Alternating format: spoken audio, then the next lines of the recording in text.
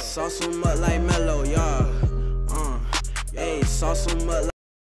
What's good, YouTube? This your boy Super Jalen back at it again with another video. Today I was thinking, hey, I don't really use my CREP Protect cleaner, and I was like looking at my Air Jordan Olympic 6s right here. I was like, I haven't cleaned these things in like ever since I got them.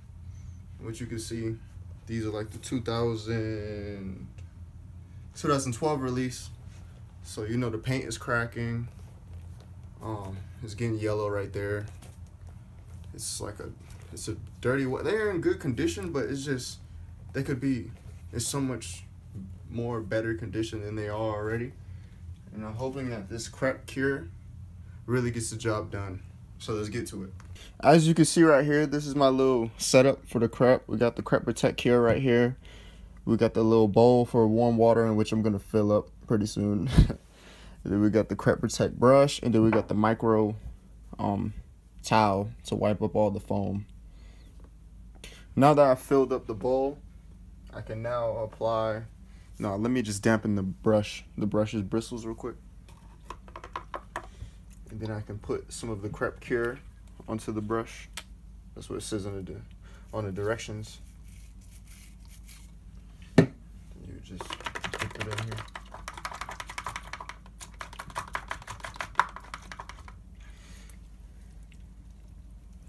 Which you can see it got bubbly.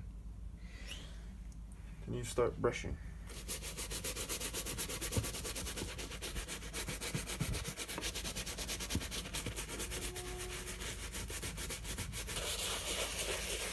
Circular motion and get all the dirt out of the material and the fibers.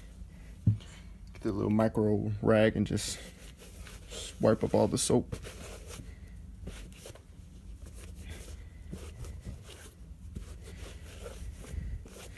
Now I'm gonna try it on the mesh.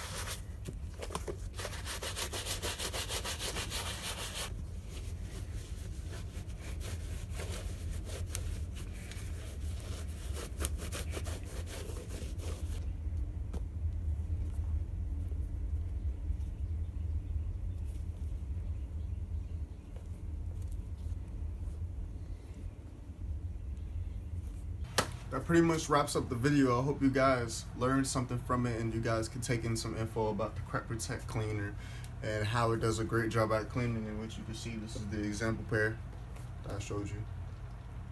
And this is the pair that I didn't clean yet. And yeah, go ahead and smash that like button and smash that subscribe button and smash that share button, and I hope you guys have a good rest of your day. Peace.